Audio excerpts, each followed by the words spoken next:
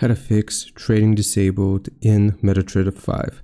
Now, the first reason why it might be disabled for you is because you have a new account and you need to make a deposit before you can actually trade.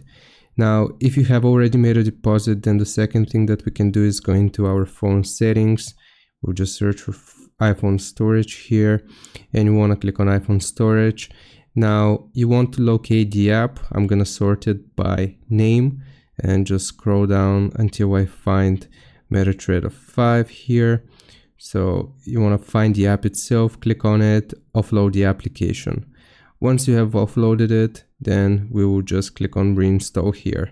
This should fix the issue with trading not working, and another reason why it might not be working or is disabled for you is because the market is closed and you just need to wait until the market reopens.